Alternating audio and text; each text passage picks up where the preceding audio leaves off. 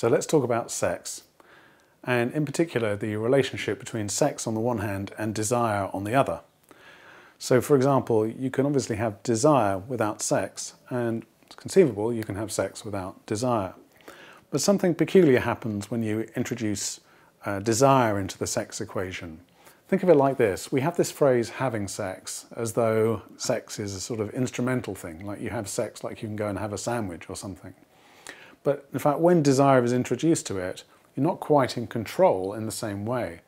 And this is because desire is about not having. I mean, you don't desire what you already have. So it's about an absence, a lack that you're trying to get hold of. And in that sense, you're not in control of either.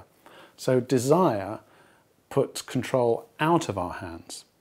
So rather than saying us having sex, we should really talk about the fact that sex has us.